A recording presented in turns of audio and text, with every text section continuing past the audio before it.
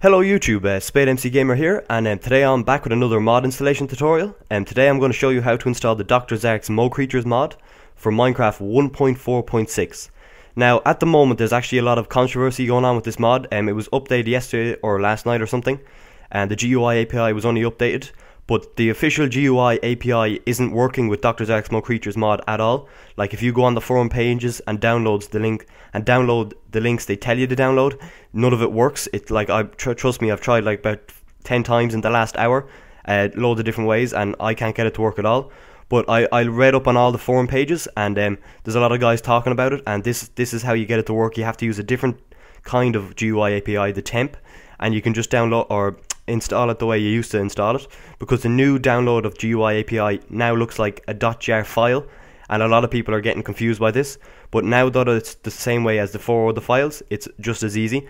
So basically what I'm saying is that if you're watching this and Minecraft is now 1.4.7, it probably will not work because it'll have changed.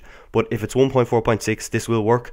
Don't go and download it off any other files. Download the 4 links in the description: CustomMobSpawner 1.10, Minecraft Forge Universal 1.4.6, GUI API 1.4.6 TEMP, and Dr. Zark's MOCREATURES version 4.4.0. So once you have them 4 links, guys, all you have to do is I have them here on my desktop, so they're nice and easy to work with. What you want to do is go to the start icon and type in the search bar %app data %. That's %APPDATA %. Just click enter.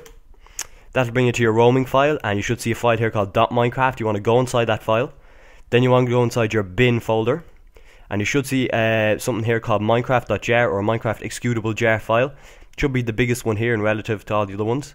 What you want to do is left click it, then right click it, and open with WinRAR archive. Now, if you don't have WinRAR archive, you're going to need it. So what you want to do is look up on YouTube WinRAR for free download and just get the free trial. That's what I use. Because it's a free trial, this little thing pops up, but you can just X out of that. So the first thing you want to do is delete the meta inf file or folder here inside your minecraft.jar. So delete that straight away, otherwise the mod will not work. And now you want to open up Minecraft Forge. So you want to open up Minecraft Forge, and you should see a load of files here. You want to right click, select all, and simply drag and drop them into here.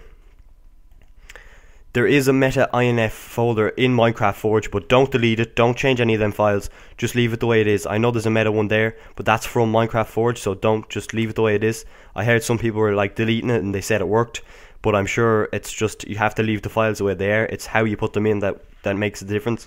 So next you want to open up the GUI API temp and do the same thing, drag and drop in there, press OK. And that's it. You can exit out of these 2 folders here. Don't exit out of the .minecraft. So, you know, go back to where you see all your bin resources, saves, and texture packs. And now at this stage you want to run Minecraft. Just log in, and you should see that it's setting up a load of different files right here. This is Minecraft Forge setting up different files.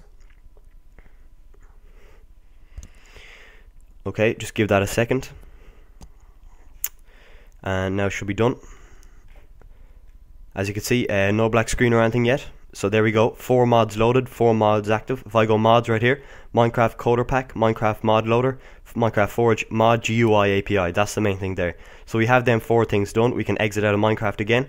Now, Minecraft Forge should have generated a folder called MOCREATURES. You want to go inside that folder, and what you're going to have to do is drag the CustomMobSpawner in there and the Dr. Zark's MOCREATURES mod in there.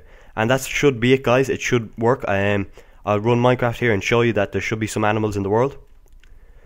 So just to prove that it worked. If it doesn't work for you guys, it's either you're downloading the wrong things or you're doing it wrong.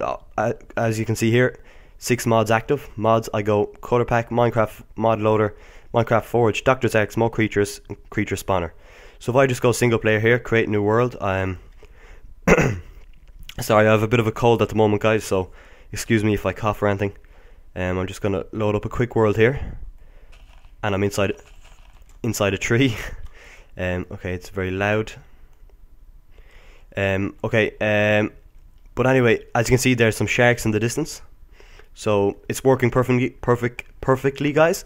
Here's some crocodiles and everything, and here's is that a snail? Okay, That's new, okay, and it shows you what you have in your hand and everything. Yeah, so that's it, guys. As you can see, the mod is working perfectly. There's a lot of controversy added on at the moment with the mod. I don't know why, but there just is. But once you use the 4 links in the description and do exactly what I did there, you should have no problems. So yeah, so guys, thanks for watching, and please subscribe or like the video. It helps me a lot, and also stick around. I have lots more videos like this in the future. And if you want to see maybe some Let's Plays, me playing Minecraft with this mod, just go check out my channel there. And yeah, so thanks for watching, and I'll see you in the next video.